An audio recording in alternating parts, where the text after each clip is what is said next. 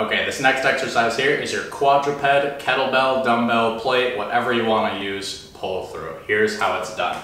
You're going to set up with whatever you chose right next to you on one side. From here, I'm going to try and touch my back pockets and my hamstrings and tuck my hips underneath me like so. I'm going to maintain that the whole time. So since my weight is on my right side, I'm going to grab it with my left hand, exhale and pull across. Like that. Then I'm going to do the opposite with the right hand here.